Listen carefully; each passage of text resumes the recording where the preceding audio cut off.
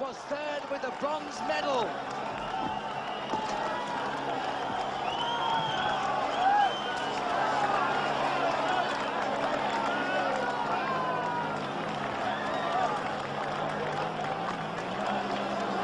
And coming round this corner now, the figure of Jonathan Bowyer, who so nearly took this world title.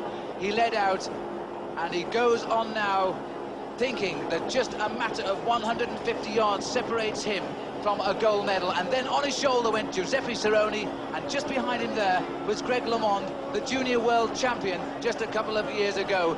Saronni tried hard to win this title last year. In fact, he took the silver medal behind Freddie Mertens of Belgium. Saronni wasn't going to make a mistake this time. He swung over to the right of the road, he glanced over his shoulder.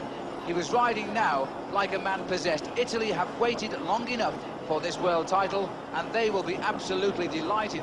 But what a finish this has been for the English-speaking nations, because just like in the Tour de France, where Phil Anderson and Sean Kelly were among the prize and leaders all the time, Saronni comes over the line and kisses the crowd.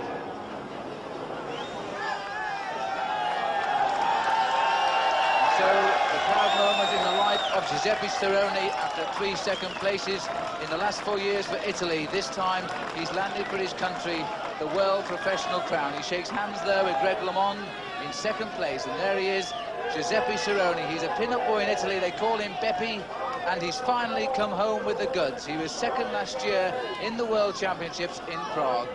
And now, the jersey of a world champion, and for 1 year hence, he can ride everywhere in the rainbow colours of the jersey of the 1982 champion of the world.